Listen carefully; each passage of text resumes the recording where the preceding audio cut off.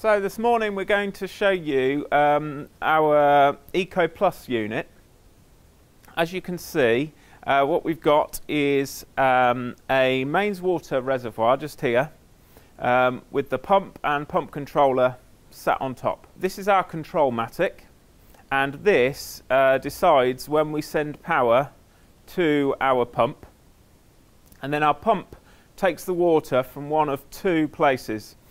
It either draws the water out of this mains water reservoir, which is filled just here, or by changing the position of this red three-way valve, we suck the water through our black and green pipe, which heads out to our underground tank, and we can draw the rainwater from there.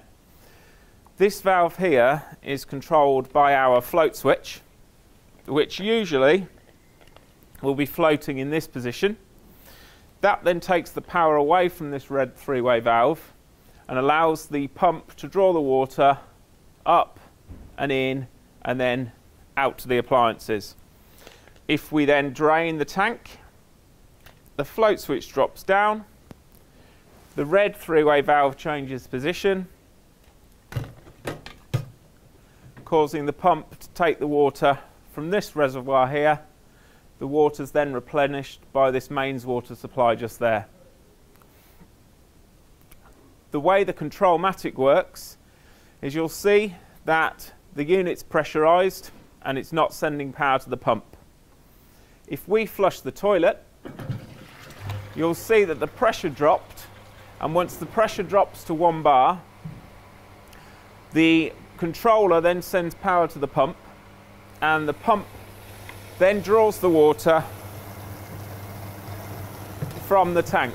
Now, because the float switch is down at the moment, you can hear that we've got mains water flowing into here because the pump's taking the water from this tank here. If I lift the float switch up, this red three-way valve moves across,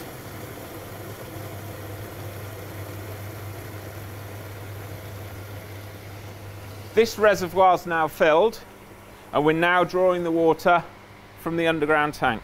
As soon as the controller recognises that there's no flow of water going through the pipework, it then shuts off the power to the pump.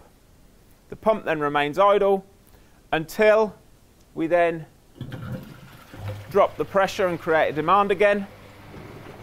The pump will then run, and if we just watch the needle this time, we'll see that the pump is running at just over 3 bar.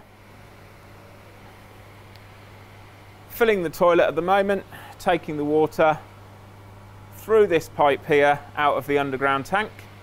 And then once the toilet's filled, we'll see the pressure just build up slightly. Just there.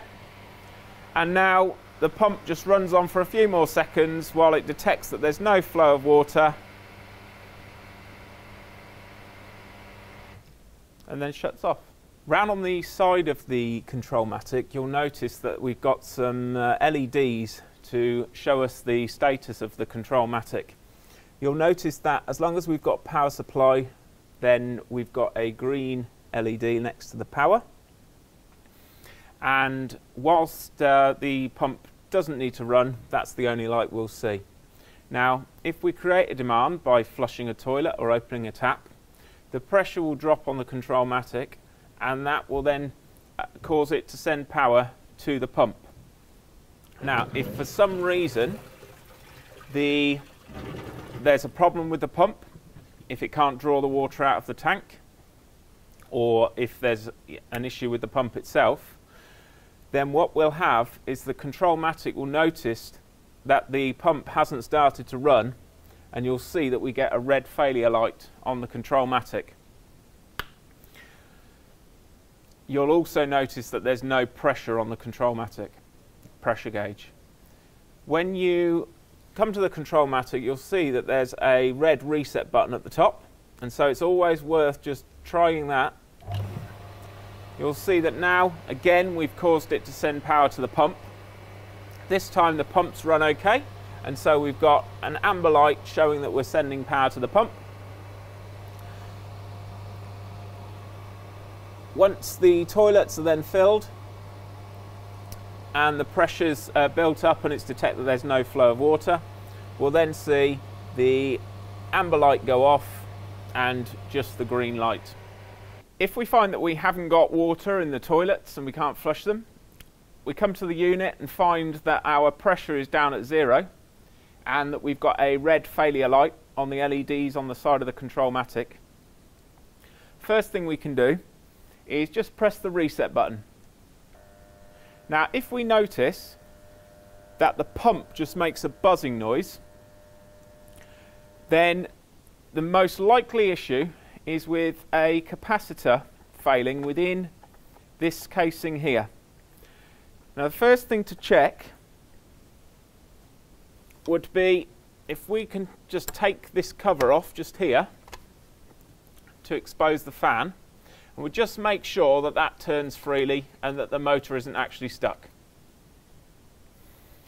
Now if we press the reset button, we'll hear the buzzing noise and the pump is trying to run, and what we can do is just create the rotation of the motor by flicking the fan. You'll notice that actually now the pump is running quite happily. We've built up pressure and we are now pumping the water through to the toilets and the toilet cisterns are refilling. Now of course, once we've pressurized and turned off, the controller will detect that there's no flow, shut off the power to the pump.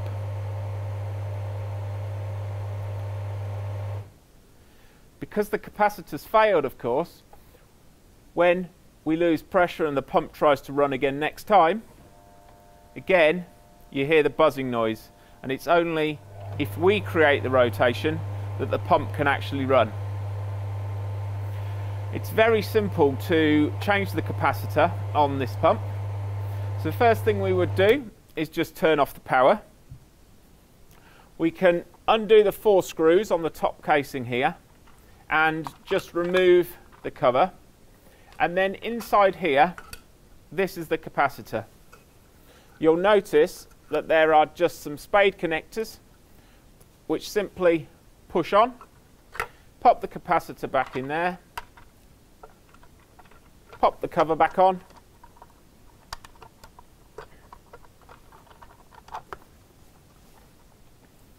and now when we take power to the pump, it runs again without fault.